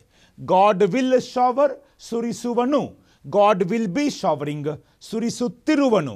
God will have showered, ಸುರಿಸಿರುವನು. God will have been showering, ಸುರಿಸುತ್ತಾ ಇರುವನು. God can shower, ಸುರಿಸಬಲ್ಲ. God could shower, ಎರಡರ್ಥ. ಒಂದು ಸುರಿಸಬಲ್ಲ, ಇನ್ನೊಂದು ಸುರಿಸಲು ಸಾಧ್ಯವಾಯಿತು. ನಿನ್ನೆ ಮಳೆಯಾದಾಗ ಹೇಳ್ತೀವಿ. Okay, god could shower he's blessings in the form of rain yesterday. Could ಎರಡರ್ಥ. ಕ್ಯಾನ್ಗೂ use ಮಾಡ್ಬೋದು, ಕುಡ್ ಹಿಂದೆ ಆಗಿರೋದಕ್ಕೂ ಮಾಡ್ಬೋದು. So god can, god could. God May shower, ಸುರಿಸಬಹುದು. God should ಅಥವಾ has to shower, ಸುರಿಸಬೇಕು. God must shower, ಸುರಿಸಲೇಬೇಕು. ಇದು ಅರ್ಥ ಮಾಡ್ಕೊಳ್ಳಿಕ್ಕೆ ದೇವರಿಗೆ ಮಸ್ಟ್ ಅಂತ ಹೇಳಕ್ಕೆ ಬರಲ್ಲ, ನಾವು ಬರೀ ಪ್ರಾರ್ಥನೆ ಮಾಡ್ಕೋಬೇಕು. ಆದರೆ ಪ್ರಾಕ್ಟೀಸ್ ಮಾಡಬೇಕಾದ್ರೆ ಈ ರೀತಿ 12 ಟೆನ್ಸುಗಳು, 4 ಥರದ ಟೆನ್ಸುಗಳು, 6 ಥರದ ಮಾಡಲ್ ಆಕ್ಸರಿನ ನಾವು ಅವಶ್ಯವಾಗಿ ಪ್ರಾಕ್ಟೀಸ್ ಮಾಡ್ಬೋದು. ಅದೇ ರೀತಿ fills is filling, has filled, has been filling. Okay, so filled, was filling, had filled, had been filling. Will fill, will be filling, will have filled, will have been filling. Okay, ಈ ರೀತಿ ಮಾಡೋದ್ರಿಂದ V1 V2 V3 ಗೊತ್ತಾಗುತ್ತೆ, ಅರ್ಥ ಗೊತ್ತಾಗುತ್ತೆ, 4 ಟೆನ್ಸ್ಗಳು perfect ಆಗ್ತವೆ. So this was the third sentence. Once again the final sentence. God showers he's blessings on earth in the form of rain and fills every one with Joy. ದೇವರು ಅವನ ಆಶೀರ್ವಾದಗಳನ್ನು, ಅವನ ಬದಲು even you can write, ತನ್ನ ಆಶೀರ್ವಾದಗಳನ್ನು ಭೂಮಿಯ ಮೇಲೆ ಮಳೆಯ ರೂಪದಲ್ಲಿ ಸುರಿಸುತ್ತಾನೆ ಮತ್ತು ಪ್ರತಿಯೊಬ್ಬರನ್ನು ಸಂತಸದಿಂದ ತುಂಬಿಸುತ್ತಾನೆ. Okay my dear friends, let's move on to the fourth sentence. It is beautiful to C the trees and plants drenched in rain comma appearing greener and brighter. Comparison degree ಕೊಟ್ಟಿದ್ದಾರೆ, right? S. It is beautiful to C the trees and plants drenched in rain appearing greener and brighter. Okay, first basic step. First step, vocabulary. It is beautiful. ಇದು ಸುಂದರವಾಗಿರುತ್ತದೆ. ಏನು ಮುಂದೆ ಹೇಳಿರೋದು. Okay, so is ಇರೋದ್ರಿಂದ simple tense, B ರೂಪ. Okay, ಇದನ್ನು ಬೇಕಾದ್ರೆ ನೀವು ಮುಂದೆ ವಾಸ್ ಮತ್ತು ವಿಲ್ ಬಿ ಮಾಡ್ಬೋದು. ಇಟ್ ಈಸ್ ಬ್ಯೂಟಿಫುಲ್, ಇದು ಸುಂದರವಾಗಿರುತ್ತದೆ. ಟು ಸಿ, ನೋಡಲು. The trees and plants, okay, ಮರಗಳು ಮತ್ತು ಸಸ್ಯಗಳು. ಡ್ರೆಂಚ್ಡ್ ಇನ್ ರೇನ್, ಡ್ರೆಂಚ್ಡ್ ಅಂದರೆ ಒದ್ದೆಯಾಗು, ಬಿಕಮ್ ವೆಟ್, ಒದ್ದೆಯಾಗು. ಎಲ್ಲಿ? ಮಳೆಯಲ್ಲಿ, ಮಳೆಯಲ್ಲಿ ಒದ್ದೆಯಾಗು. ಅಪಿಯರಿಂಗ್, ಕಾಣಿಸು. ಏನಾಗಿ ಕಾಣಿಸು? Greener and brighter. Green, greener, ಗ್ರೀನೆಸ್ಟ್. Bright, brighter, brightest. Green ಹಸಿರು, ಗ್ರೀನರ್ ಹೆಚ್ಚು ಹಸಿರು ಅಂತ ಹೇಳ್ಬೋದು. ಗ್ರೀನೆಸ್ಟ್ ಅಂದರೆ ಲಾಸ್ಟ್ ಡಿಗ್ರಿ, ಓಕೆ, ಅತಿ ಹೆಚ್ಚು ಗ್ರೀನ್ ಅಂತ ಹೇಳ್ಬೋದು. ಇಲ್ಲಿ ಹೆಚ್ಚು ಹಸಿರು, ಹೆಚ್ಚು ಪ್ರಕಾಶಮಾನ, ಪ್ರಕಾಶವಾಗಿ ಅಂತ ಹೇಳ್ಬೋದು. So this is the first step. Second step ಅದೇ ಕ್ರಮಾಂಕದಲ್ಲಿ ಟ್ರಾನ್ಸ್ಲೇಟ್ ಮಾಡಿ ಅರ್ಥ ಮಾಡ್ಕೊಳ್ಳೋಣ. ಇದು ಸುಂದರವಾಗಿರುತ್ತದೆ ನೋಡಲು. ಏನನ್ನ? ಮರಗಳು ಮತ್ತು ಸಸ್ಯಗಳು ಮಳೆಯಲ್ಲಿ ಒದ್ದೆಯಾಗಿ ಕಾಣುವುದನ್ನು. ಏನು ಕಾಣ್ತವೆ? ಹೆಂಗೆ ಕಾಣ್ತವೆ? ಹೆಚ್ಚು ಹಸಿರು ಮತ್ತು ಹೆಚ್ಚು ಪ್ರಕಾಶಮಾನವಾಗಿ. ಸೊ ಮಳೆಯಲ್ಲಿ ಮರಗಳು ಮತ್ತು ಸಸ್ಯಗಳು ಒದ್ದೆಯಾಗಿ ಹೆಚ್ಚು ಹಸಿರು ಮತ್ತು ಹೆಚ್ಚು ಪ್ರಕಾಶಮಾನಾಗಿ ಕಾಣುವುದನ್ನು ನೋಡಲು ಬಹಳ ಸುಂದರ. ಪ್ರಕೃತಿಯ ಒಂದು ಒಳ್ಳೆಯ ಸುಂದರತೆಯನ್ನು ಸಹಿತ ಹೇಳ್ತಾ ಇದ್ದೀವಿ. ಓಕೆ, ಇದು ನಾವು ಅನುಭವಿಸಬೇಕು. ಓಕೆ, ಈ ರೀತಿ ಮಾಡಿದಾಗ so what is the final answer my dear friends? ಮರಗಳು ಮತ್ತು ಸಸ್ಯಗಳು ಮಳೆಯಲ್ಲಿ ಒದ್ದೆಯಾಗಿ ಹೆಚ್ಚು ಹಸಿರು ಮತ್ತು ಹೆಚ್ಚು ಪ್ರಕಾಶಮಾನವಾಗಿ ಕಾಣುವುದನ್ನು ನೋಡಲು ಸುಂದರವಾಗಿರುತ್ತದೆ ಅಥವಾ ಸುಂದರವಾಗಿದೆ. ಹೀಗೂ ಬರಿಬೋದು. ಇದು ಸುಂದರ ಅಂಥೇಳಿ ಡ್ಯಾಶ್ ಬರೆದು ಈ ಈವೆಂಟನ್ನು ಬರಿಬೋದು. ಆದರೆ ಲೇಖಕರು ಬರೆಯುವ ಶೈಲಿಯಲ್ಲಿ ಸ್ವಲ್ಪ ಪ್ರಯತ್ನ ಮಾಡೋಣ. ಓಕೆ, ಒಂದು ಒಳ್ಳೆಯ ಸುಂದರ ವಾಕ್ಯ ಆಗುತ್ತೆ. ಓಕೆ, ಸೊ ಈ ರೀತಿ ಮಾಡಿದಾಗ ಒನ್ಸ್ ಅಗೇನ್ ಐ ರಿಪೀಟ್. ಮರಗಳು ಮತ್ತು ಸಸ್ಯಗಳು ಮಳೆಯಲ್ಲಿ ಒದ್ದೆಯಾಗಿ ಹೆಚ್ಚು ಹಸಿರು ಮತ್ತು ಹೆಚ್ಚು ಪ್ರಕಾಶಮಾನವಾಗಿ ಕಾಣುವುದನ್ನು ನೋಡಲು ಸುಂದರವಾಗಿರುತ್ತದೆ. ಓಕೆ, ಸೊ ಅದನ್ನೇ ಫೈನಲ್ ಆಗಿ ಬರೆದಿದ್ದೀನಿ ಸ್ನೇಹಿತರೆ. ಗಿಡಗಳು ಮತ್ತು ಸಸ್ಯಗಳು ಮಳೆಯಲ್ಲಿ ಒದ್ದೆಯಾಗಿ ಹೆಚ್ಚು ಹಸಿರು ಮತ್ತು ಹೆಚ್ಚು ಪ್ರಕಾಶಮಾನವಾಗಿ ಕಾಣುವುದನ್ನು ನೋಡುವುದು ಸುಂದರ ಅಥವಾ ಸುಂದರವಾಗಿರುತ್ತದೆ ಅಥವಾ ಸುಂದರವಾಗಿದೆ. ಇದೇನೇ ಬರಬೇಕು, because it is. Okay, is ಮುಂದೆ ಯಾವುದು ವರ್ಬ್ ಇಲ್ಲ, ಬರೀ ಈಸ್ ಇದೆ. ಇರುವಿಕೆ ಬಿ ಫಾರ್ಮ್. ಬಿ ಫಾರ್ಮಿನ ವಾಕ್ಯಗಳನ್ನ 3 ಥರ ಮಾಡ್ಬೋದು. ಡೂ ರೂಪದ ವಾಕ್ಯಗಳನ್ನ 12 ಥರ, ಬಿ ರೂಪದ ವಾಕ್ಯಗಳನ್ನ 3 ಥರ. It was beautiful. ನನಗೆ ಸ್ಪೋಕನ್ ಇಂಗ್ಲೀಷಲ್ಲಿ ಹೇಳಬೇಕಾಗಿದೆಪ್ಪ, ನಿನ್ನೆ ಮಳೆ ಆಯಿತು, ಇದೇ ಈವೆಂಟನ್ನು, ಅದನ್ನು ನಿನ್ನೆ ನನಗೆ ನೋಡೋದು ಭಾಳ ಸುಂದರವಾಗಿತ್ತು. It was beautiful to C. Practice ಮಾಡಿ ಸ್ನೇಹಿತರೆ, ರಿಪೀಟ್ ಆಗಿ ಬರೀರಿ, ಬರುತ್ತೆಗಿರಿ. Very important. Short pen is better than A long memory. Okay, it was beautiful to C the trees and plants drenched in rain appearing greener and brighter. ಈಗೇನಾಗುತ್ತೆ, ನಾವು is ಬದಲು ಏನು ಬರ್ದೀವಿ ಅಂತ ತಿಳ್ಕೊಳ್ಳಿ, was. So ಗಿಡಗಳು ಮತ್ತು ಸಸ್ಯಗಳು ಮಳೆಯಲ್ಲಿ ಒದ್ದೆಯಾಗಿ ಹೆಚ್ಚು ಹಸಿರು ಮತ್ತು ಹೆಚ್ಚು ಪ್ರಕಾಶಮಾನ ಕಾಣುವುದನ್ನು ನೋಡುವುದು ಸುಂದರವಾಗಿತ್ತು. ಇದು ಪಾಸ್ಟ್ ಟೆನ್ಸ್. ಇನ್ನು ಫ್ಯೂಚರ್ ಏನಾಗುತ್ತೆ ಸ್ನೇಹಿತರೆ? ಇದು it will be. It will be beautiful to see the trees and plants drenched in the rain appearing greener and brighter. Okay, ಮುಂಬರುವ ಮಳೆಗಾಲದಲ್ಲಿ ನಾವು ಇದನ್ನು ಅನುಭವಿಸ್ಬೋದು. ಅದನ್ನು ಮೊದಲಕ್ಕೆ ಹೇಳ್ತಾ ಇದ್ದೀವಿ. ಗಿಡಗಳು ಮತ್ತು ಸಸ್ಯಗಳು ಮಳೆಯಲ್ಲಿ ಒದ್ದೆಯಾಗಿ ಹೆಚ್ಚು ಹಸಿರು ಮತ್ತು ಹೆಚ್ಚು ಪ್ರಕಾಶಮಾನವಾಗಿ ಕಾಣುವುದನ್ನು ನೋಡುವುದು ಸುಂದರವಾಗಿರುವುದು ಅಥವಾ ಸುಂದರವಾಗಿರುವುದು. Okay, so future tense. So B ರೂಪದ ವಾಕ್ಯಗಳನ್ನ 3 ಟೆನ್ಸ್ಗಳಲ್ಲಿ, ಡೂ ರೂಪದ ವಾಕ್ಯಗಳನ್ನ 12 ಟೆನ್ಸ್ಗಳಲ್ಲಿ ಪ್ರಯತ್ನ ಮಾಡ್ಬೋದು. ಡೂ ರೂಪದಲ್ಲಿ ಹೆಚ್ಚುವರಿಯಾಗಿ okay model, auxiliary, can, could, May, mite, must, should ಸಹಿತ ನಾವು ಪ್ರಾಕ್ಟೀಸ್ ಮಾಡ್ಬೋದು. ಪ್ರತಿಯೊಂದು ವಾಕ್ಯದಲ್ಲಿ ನಿಮಗೆ ಬೇಕಂತ ರಿಪೀಟ್ ಆಗಿ ಹೇಳ್ತಾ ಇದ್ದೀನಿ. ಅದರ ಪೂರ್ತಿ ಲಾಭ ತಗೊಳ್ಳಿ. ಅದೇ ರೀತಿ ಪ್ರಾಕ್ಟೀಸ್ ಮಾಡ್ಬೋದು, ಅಭ್ಯಾಸ ಮಾಡ್ಬೋದು ಸ್ನೇಹಿತರೆ. ಇನ್ನು ಆ ಪ್ರಶ್ನೆ ಪತ್ರಿಕೆಯ 5ನೇ ವಾಕ್ಯ. The clouds in the sky cover the sun and give relief from the scorching heat on the rainy day. The clouds in the sky cover the sun and give relief from the scorching heat on the rainy day. Basic step. First step vocabulary. The clouds, ಮೋಡಗಳು. The is a definite article, ಅರ್ಥ ಬರಲ್ಲ ಅಂದರೆ ನಿರ್ದಿಷ್ಟವಾಗಿ ಹೇಳ್ತಾ ಇದ್ದೀವಿ. Clouds in the sky, ಆಕಾಶದಲ್ಲಿನ ಮೋಡಗಳು. Cover, ಮರೆ ಮಾಡುತ್ತವೆ. Cover also homonym. ಒಂದು ಕವರ್ ಮರೆ ಮಾಡು, ಇನ್ನೊಂದು ಕವರ್ ಗಿಫ್ಟ್ ಕವರ್, ಆ ಕವರ್ದಲ್ಲಿ ಹಾಕಿಕೊಡು, ಅದು ಒಂದು ಥರ. ಓಕೆ, ಅದು ಒಂದು ಕವರ್, ನಾಮಪದ, ಇದು ಸಹಿತ ಹೋಮೋನಿಮ್. ಸನ್, ಸನ್ ಇದು ಹೋಮೋಫೋನ್. ಹೋಮೋಫೋನ್ ಅಂದರೆ ಕಾಗುಣಿತ, ಸ್ಪೇಲಿಂಗ್ ಡಿಫರೆಂಟ್, ಪ್ರೊನೌನ್ಸಿಯೇಷನ್, ಉಚ್ಚಾರ ಸೇಮ್, ಆದರೆ ಅರ್ಥ ಬೇರೆ ಬೇರೆ. SUN ಸನ್ ಅಂದರೆ ಸೂರ್ಯ, SON ಸನ್ ಅಂದರೆ ಮಗ. ಈ ರೀತಿ ಹೋಮೋಫೋನ್ ಬರುತ್ತೆ. ಅದನ್ನ ಅರ್ಥ ಮಾಡ್ಕೊಳ್ಳಿ. ನಾನು ಅದನ್ನೇ ಹೇಳ್ತಾ ಇದ್ದೀನಿ, ಬರೀ ಒಂದೇ ಒಂದು ಉತ್ತರ ಕೊಡುವುದಲ್ಲ, ಅದರಲ್ಲಿರುವ ಪ್ರತಿ ಪದದ ಮತ್ತೆ ಬೇರೆ ಏನಿದೆ, ಹೋಮೋಫೋನೋ ಹೋಮೋ ನಿಮ್ಮ ಬೇರೆ ಅರ್ಥ ಏನು. ಓಕೆ, ಡಿಕ್ಷನರಿ ನೋಡಿ ಬರೆದಿಟ್ಕೊಂಡು ರಿಪೀಟ್ ಮಾಡ್ತಾ ಇರಿ. ಇಲ್ಲಿ ಕವರ್ ದ ಸನ್, ಸೂರ್ಯನನ್ನು ಮರೆ ಮಾಡುತ್ತವೆ. ಇನ್ನು ಮತ್ತು give relief, simple present. Relief ಅಂದರೆ ಶಮನ, ಪರಿಹಾರ, ಉಪಶಮನ. ಓಕೆ, ಸೊ ಇಲ್ಲಿ ಶಮನ ಅಂತ ಹೇಳ್ಬೋದು. ಫ್ರಾಮ್ ದ ಸ್ಕಾರ್ಚಿಂಗ್ ಅಂದರೆ ಸುಡುವ, ಹೀಟ್, ಶಾಖ. Okay, on the rainy day, ಮಳೆಗಾಲದ ದಿನದಂದು. ಇಲ್ಲಿ ಆನ್ ಅಂದರೆ ಅರ್ಥ ಮೇಲೆ ಅಲ್ಲ, ಆ ದಿನದಂದು ಅಂತ ಅರ್ಥ. Okay, this is a vocabulary. ಇನ್ನು ಎರಡನೇ ಸ್ಟೆಪ್ಪು ಅದೇ ಪ್ರಕಾರ ಅರ್ಥ ಮಾಡ್ಕೊಳ್ಳಿ. ಆಕಾಶದಲ್ಲಿನ ಮೋಡಗಳು ಸೂರ್ಯನನ್ನು ಮರೆ ಮಾಡುತ್ತವೆ ಮತ್ತು ಉಪಶಮನವನ್ನು ನೀಡುತ್ತವೆ ಅಥವಾ ಶಮನವನ್ನು ನೀಡುತ್ತವೆ. ದಿಂದ, ಎದರಿಂದ? ಸುಡುವ ಶಾಖದಿಂದ ಅಥವಾ ಬಿಸಿಯಿಂದ. ಆನ್ ದ ರೇನ್, ಮಳೆಗಾಲ ದಿನದಂದು. ಅಗೇನ್ 60-70% ಟ್ರಾನ್ಸ್ಲೇಷನ್ ಆಯಿತು. ಈಗ ಸರಿಯಾಗಿ ನಮ್ಮ ಮಾತೃಭಾಷೆ ಕಸ್ತೂರಿ ಕನ್ನಡದಲ್ಲಿ ಭಾಷಾಂತರ ಮಾಡೋಣ. ಮಳೆಗಾಲದ ದಿನದಂದು, ಇದರಿಂದನೇ ಸ್ಟಾರ್ಟ್ ಮಾಡ್ಬೋದು, ಇದನ್ನು ಕೊನೆಗೂ ಹೇಳ್ಬೋದು. ಓಕೆ, ಈಗ ಮೊದಲೇ ಸ್ಟಾರ್ಟ್ ಮಾಡೋಣ. ಮಳೆಗಾಲದ ದಿನದಂದು ಆಕಾಶದಲ್ಲಿನ ಮೋಡಗಳು ಸೂರ್ಯನನ್ನು ಮರೆ ಮಾಡುತ್ತವೆ ಮತ್ತು ಸುಡುವ ಶಾಖದಿಂದ ಅಥವಾ ಸುಡುವ ಬಿಸಿಯಿಂದ ಶಮನವನ್ನು ನೀಡುತ್ತವೆ. ನೋಡಿ ಎಷ್ಟು ಸಿಂಪಲ್ ಆಗಿ ಮಾಡ್ಬೋದು. ಓಕೆ, ಸೊ ಈ ರೀತಿ ಮಾಡಿದಾಗ final translation my dear friends. ಮಳೆಯ ದಿನದಂದು ಆಕಾಶದಲ್ಲಿನ ಮೋಡಗಳು ಸೂರ್ಯನನ್ನು ಮರೆ ಮಾಡುತ್ತವೆ ಮತ್ತು ಸುಡುವ ಬಿಸಿಯಿಂದ ಶಮನ ನೀಡುತ್ತವೆ. ಓಕೆ, ಅವತ್ತು ಸ್ವಲ್ಪ ಆರಾಮಾಗುತ್ತೆ, ಅದನ್ನು ಹೇಳ್ತಾ ಇದ್ದಾರೆ. So this is what it is. Okay, S, again give relief, ಶಮನ ನೀಡುತ್ತವೆ. ಗಿವಿಂಗ್ ರಿಲೀಫ್, ಶಮನ ನೀಡುತ್ತಿವೆ. ಹ್ಯಾವ್ ಗಿವನ್ ರಿಲೀಫ್, ಶಮನ ನೀಡಿವೆ. ಹ್ಯಾವ್ ಬೀನ್ ಗಿವಿಂಗ್ ರಿಲೀಫ್, ಶಮನ ನೀಡುತ್ತಾ ಇವೆ. Okay, will present tense 4. ಇನ್ನು past tense gave, wear giving, had given, had been giving. ಯಾಕಂದರೆ clouds ದೇಹದಲ್ಲಿ ಬರುತ್ತೆ. Okay, ಹೀಗಾಗಿ ಹ್ಯಾವ್ ಬಳಕೆ ಮಾಡಬೇಕು.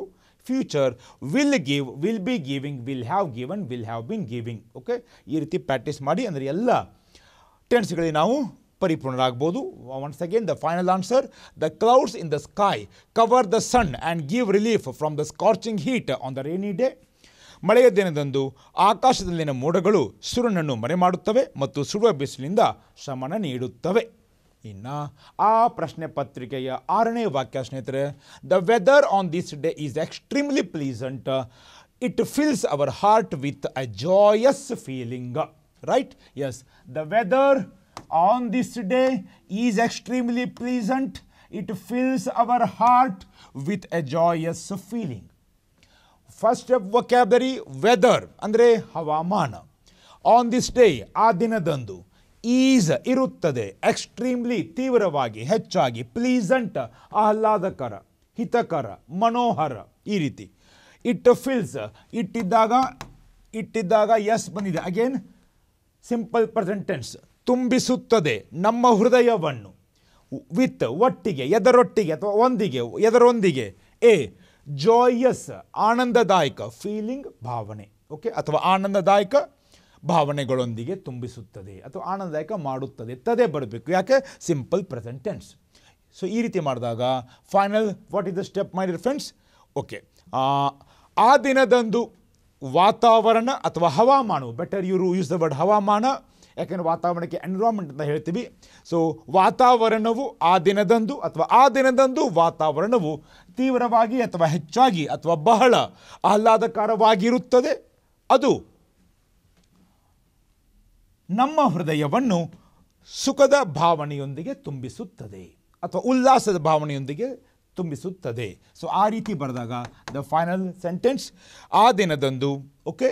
ಸೊ ಹವಾಮಾನವು ಅಥವಾ ಈ ದಿನದಂದು ಹವಾಮಾನವು ತೀವ್ರವಾಗಿ ಅಥವಾ ಹೆಚ್ಚಾಗಿ ಬಹಳ ಆಹ್ಲಾದಕರವಾಗಿರುತ್ತದೆ ಅಥವಾ ಮನೋಹರವಾಗಿರುತ್ತದೆ ಮತ್ತು ನಮ್ಮ ಹೃದಯವನ್ನು ಉಲ್ಲಾಸದ ಭಾವನೆಗಳೊಂದಿಗೆ ತುಂಬುತ್ತದೆ ಅಥವಾ ತುಂಬಿಸುತ್ತದೆ because of simple present tense.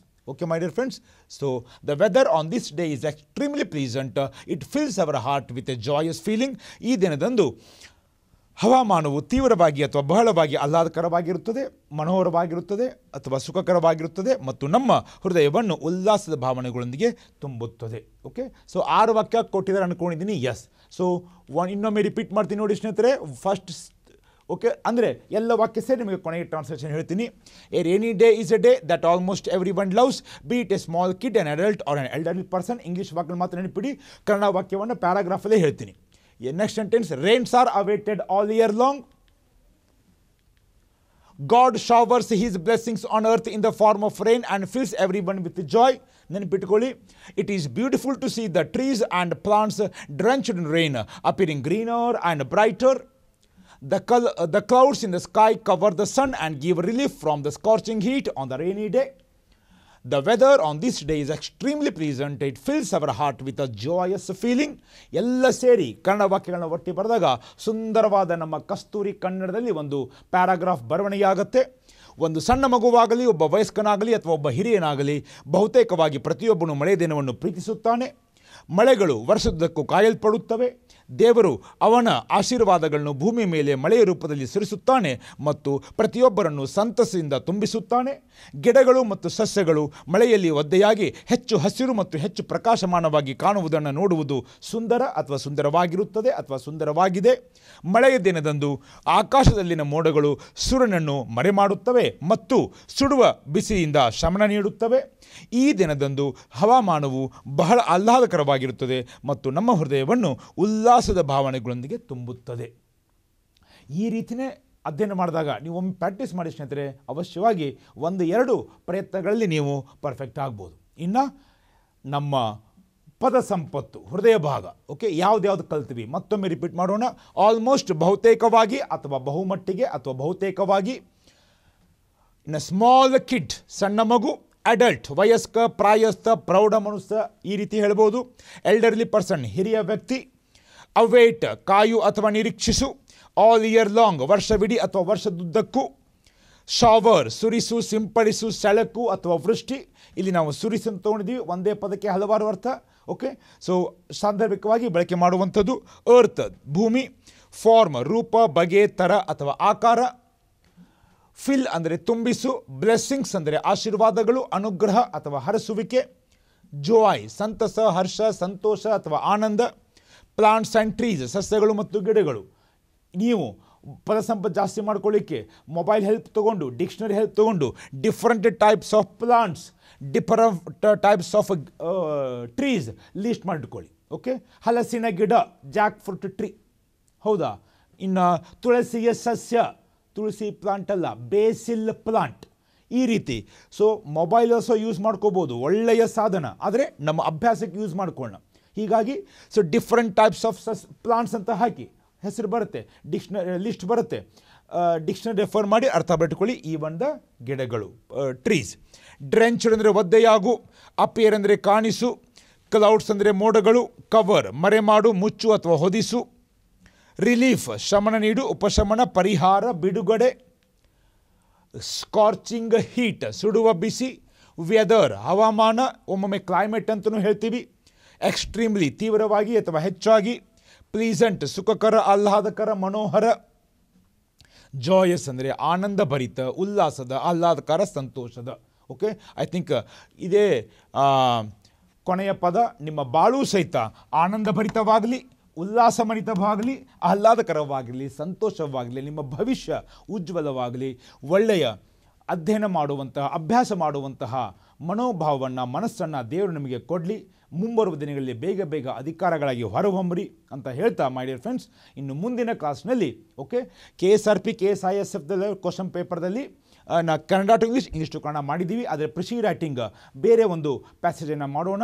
Okay, so ಅಂದರೆ ಈ ಮೂರು ಸೇರಿ ಸಿವಿಲ್ PSI ಪೇಪರ್ ನಂಬರ್ 1ದಲ್ಲಿ ಕೆಲ ಭಾಗ ಕವರ್ ಆದಂಗೆ ಆಗುತ್ತೆ. ಇನ್ನು IS ಮತ್ತು KS ಮೇನ್ಸಲ್ಲಿ ಇದರ ಆಧಾರಿತವಾಗಿ ಅರ್ಥ ಪರೀಕ್ಷೆಗಳಲ್ಲಿ ಪ್ರಶ್ನೆಗಳು ಬರ್ತವೆ. ಸೊ ಅದಕ್ಕೂ ನೀವು ತಯಾರಾದಂಗೆ ಆಗುತ್ತೆ. ಸೊ ಮುಂದಿನ ಕ್ಲಾಸ್ನಲ್ಲಿ we can take my dear friends precis writing ಸಂಕ್ಷಿಪ್ತ ಬರಹ.